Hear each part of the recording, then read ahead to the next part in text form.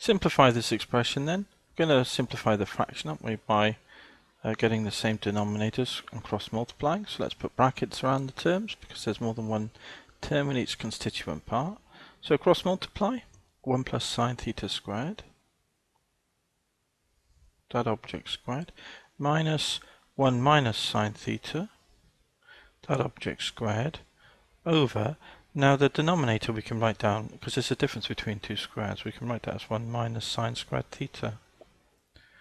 When you work out this bracketed expansion here, you get this, which is cos squared. Now the top, we get 1 plus 2 sine theta plus sine squared minus, and I'm going to be careful here because I got minuses when I expand the bracket and a minus here, so I'm going to do it in one fell swoop.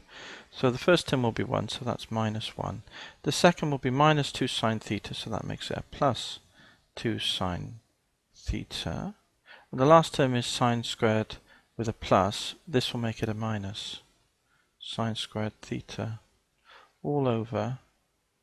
And 1 minus sine squared theta is none other than cos squared theta. So what have we got then?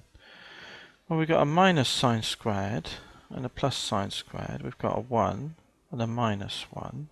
So we end up with 4 sine theta